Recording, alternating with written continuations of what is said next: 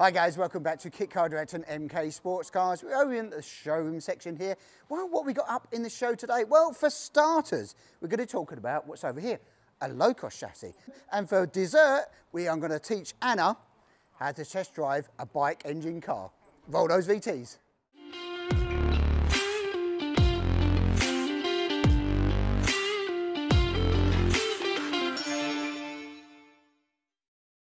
Right guys, we're standing over here. We've got two chassis here. Now, what have we got? Well, we've got the Indy RX5 chassis here, which is a left-hand drive car. It's going to be going out abroad, of course. And also, the first off the line is the low-cost chassis. It's not a new concept. The MK low-cost has been around for several years, but we've brought it back in production, and this is going to be heading off to Norway. This is also a left-hand drive car. And what's the difference, you probably think, between the two? Well, the first comparison is inboard suspension, outboard suspension. This is a shorter chassis, this is a longer chassis. This is based on the low-cost book chassis. So actually this panel height here is about 30 mil shorter actually. You can see the difference quite a bit, even in my arm length, straight away, between the two and the sides. Centre tunnel, completely different how we do it. So it's based on, again, low cost on the book chassis.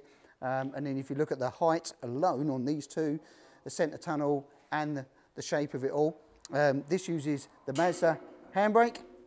This will use a forward-based handbrake mechanism. The back end is where it all completely changes. Well, I couldn't even compare. This is a live axle car, so a floating axle out of your Escorts, Cortinas, etc., which is why you have these for your four links. This has a panhold rod that goes from left to right onto the axle, whereas obviously the rear on these, and Anna will spin round for you and show you, this is all obviously independent rear suspension on here, which is all the Mazda base one for the Mazda diff and that mounts on this top section here, whereas that's a floating axle. You can see there's quite a big difference, triangulation, how all this works in comparison to this, which is, you know, we have the roll cage section in here. This is a traditional brace that's required for their race series, and this has got the 50 mil cage on here. Big old lump, I mean, that's as strong as old boots in there.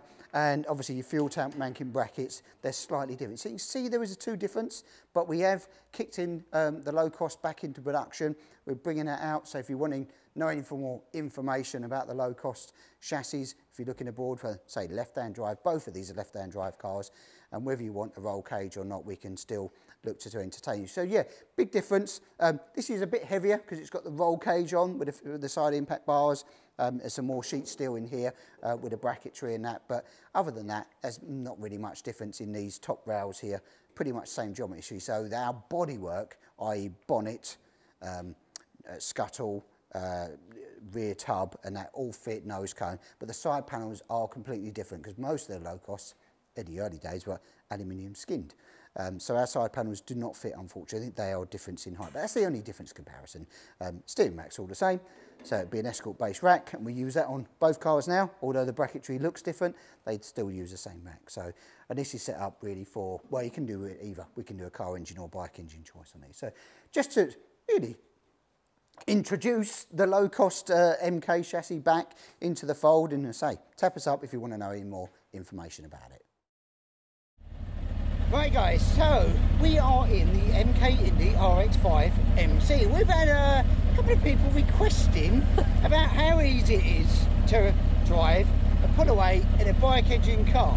So what we decided today is to put someone in the car, Anna, who's never driven one before, and let alone a bike engine car. So can we teach Anna how to pull away in a bike engine car and how difficult it is? Well, it's not simple, but it's one of them things once you've learned to ride a bike, you can always ride a bike. And this is exactly the same analogy. So what we're going to do now is, Anna's looking a little bit... Yeah, no judgment. No judgment about it is and all the gears. So we're going to teach her how to do it. So first thing is understanding the gears. So it's a paddle shift. So this one is for up, down. This one is for up. So when you pull this one, it's for first gear. So you put the clutch in, exactly, and then you pull the lever forward. Now that's first gear. Now if you click this back half a click on that side towards you, now we have neutral. Neutral, right. So okay. It's half. So that'll be first, and then when you go pull the other lever going back, you can go into neutral and then into second, to third, to fourth, to fifth, to sixth. Oh, so you've got to go first, then second, and then third, and then fourth, and then fifth. Not that we've got to get sixth. We're on private land where we're doing this today. So what I'm going to do now is get you to feel the accelerator pedal. So just give it a few light revs. Bit more. Bit more. Yeah. She's lively. So the accelerator's on the right, so extremely light for that reason. So what we're going to do now, we're going to attempt number one. Now she's never driven it, so we'll see. Take number one. Take one. That's it. Take one. So we're going to go clutch in, first gear, a little bit of revs, handbrake off. I'll do that for you. Thank you. A little bit of revs, and feel the bite point. Feel the bite point. Feel the bite point, and accelerate, accelerate. Go on, go on. Fly off. Yeah! First time! Take one. Who says you can't put away and never driven a bike engine before? Sean, I did it. Straighten out. Is there a car? That's it. I can't see anything in this thing. So what we got there is classic example of skill. Skill by Anna there. So actually, you know, they're not that difficult. How difficult was that? That was really hard. That was really, it was so close. Yeah, for sure. Right, so we'll do it again. Clutch in, first gear. Take two. Can we stall it or can we go? We're going to go back up again. Here we go. A little bit of accelerating. Feather the clutch. Feather the clutch. Perfect, perfect, perfect, perfect. Here we go. Excellent. Right, now we're going to a little bit more acceleration. Okay. A little bit more. Now pull second. Clutch in second. Clutch. This one. That's it. Go. There we go. Second gear. And then how do I go back down this one? That's it. Back down. That's it. Go round. You probably had to do that in one circle. Look at this. Unnatural. And who says you can't drive a bike engine car and you've never driven it before? Well, I say, Anna can. Anna can. Okay. Ta-da! Oh, this will do. This is fun. And into neutral, click that down up, half a click. Oh, that one. No, this one, up half a click. There we go. Oh, there we go. And neutral. Yeah! Can you drive a bike engine car? Never driven one before? Yes, you can. Did you think that, Mum? Easy. Top job. Oh, done then. Is that it? Oh. If you like what you see and you're into your kit cars, guys, then why not subscribe to our channel? Press subscribe, click on the bell icon, press all, and it'll send you notifications each week. Right guys, back at the workshop quickly. We're going to have a little scoot round in here, show you what's been going on. The Indy Classic here with the little blade in it, you see now this has been progressing over the last sort of week or two. We're ironing out some niggly problems. We've got to the testing stage, it's all back together now pretty much. Finished off, some bits of wiring that needed, the interior is done, a bit nicer and a bit neater, new dashboard in, etc. as well. It's all been wired and plumbed up, and hopefully, probably, we'll see if she fires up. The battery's a little bit weak on this, we know, but we'll see if she goes. So, yeah, engine's running. They always sound probably terrible on the video, but actually, we'll kill that now, but she's all running, which is fine. We've got some little issues we've got to sort out with electrics. Again, I think the rectifier, we're checking the voltage, is not functioning, which is a common fault. These overheat. And we think that one's overheated because we're only getting about 11.5 volts. So we're pretty more sure, unfortunately, we've got to change the rectifier as well. But you don't find these problems until you start doing the testing now. But the interior's all done, and it's probably done cutaways, but the interior's all done. We've put carpeted tunnel top as per matching the back panels and stuff. Put some trim in there, steering columns in with a quick release boss now as well, which is all rather nice. Digi-dash is all plumbed in, switches, new gash in there, new fiberglass dashboard, turn it off at the mains here.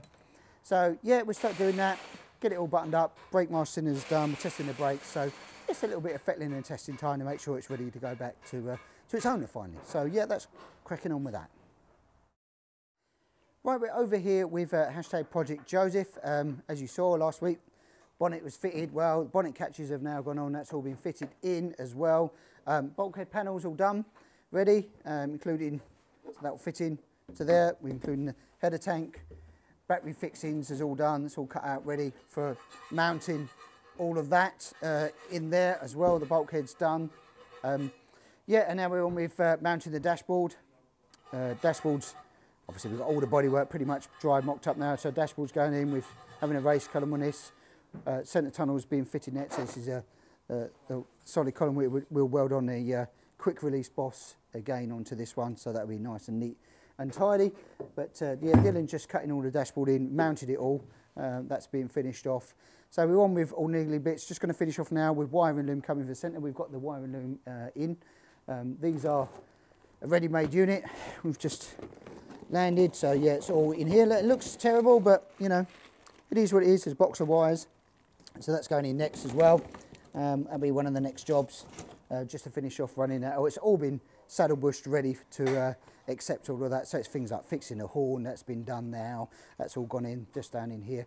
Headlights have gone on. So into the final details of bits and bobs that we're trying to fit up on it as well. But yeah, looking killer, like the orange, like the orange. So yeah, progress, and little bits and jobs, of course, but nothing that we want to, you know, we've got low-level warning light switches gone in, you know, and things like that. Not particularly exciting things, but they all add to the IVA stuff that you need to do. But it's taking shape quite nicely. Yeah, we move on to the next project now. Right, next project that's starting. Obviously, we've got the two boosters over there we're just buttoning up and doing testing with. A couple of bits to iron out on those. We had some sensors we were waiting on, which is very frustrating, but that's where we're at with them. They're sitting over there really much finished, which is why these two are now in the bay to be started as well. And this is #Project Simon. So this is going to be the K20A installation. So I know there's a keen interest out there to see how it's all going to go together. But yeah, we started on this, mocking up. So it's going to have the Mazda gearbox in here, the K20A engine. And now what we've done, put in a billet pedal box, bulkhead panels for the, this is all laser cut part that we have done for all the electrics, that's done. Yeah, fuel lines have gone in, opposite side to the Mazda, plenum's opposite that we do for those. So it's, even though it's Mazda gearbox and Mazda running gear, it's on the opposite side of the plenum. So all the fuel lines have gone in, floor pans have gone in, rear panels gone in as well, brake light switches, master cylinders, all of that's gone in. And you'll see this start to progress, again, a bit like the other ones of the boosters, but I know there's a bit of interest in the K20A, in what it's going to do and how we're going to install it all. We've made all the exhaust systems for it now. That's been mocked up as well. So hopefully in the next week, you'll see the engine pop in here. Well, probably a bit longer than a week, but within the next week or so, you'll see that pop in. But follow us. You'll see the K20 install. I know it's a stonking engine. It really is. Nice and revvy.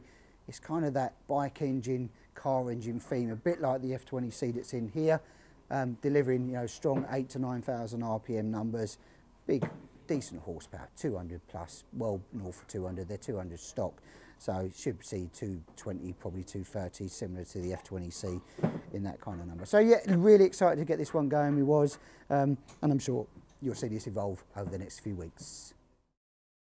What a week, what a day. Anna's test drive, thumbs up to her. Beyond Anna, nod Anna. Yeah, she enjoyed that much. It was great, and just shows you actually how controllable that bike engine clutch can be for someone who's never even driven a car. They're not that difficult. Yes, it's a little bit when you get on, as I say, when you're trying to learn to ride a bike for the first time, but once you've ridden it, it only becomes extremely natural. If you want to know more about the K20A in the installation, follow that and see how we get on with that as well. But if you want information about it, but it's basically, it's an RX-5 with a lot more horsepower in it as standard. So, unless you're going turbo, of course. But yeah, follow that, that'll carry on. Same as the F20C projects as well. So, and also, basically on a chassis thing, up here, I think we've put up for you, somewhere here, the next 10 builds that are going on, the chassis register. So we're just trying to keep you informed about what's going on in the next 10 builds, and your name will be up there. It'll be your initials or your first parts of your initial names and your first digits of your postcode. So you'll be able to see how we're getting on and how the queue is coming down for you. So the next 10 projects, you can see that up here or down there.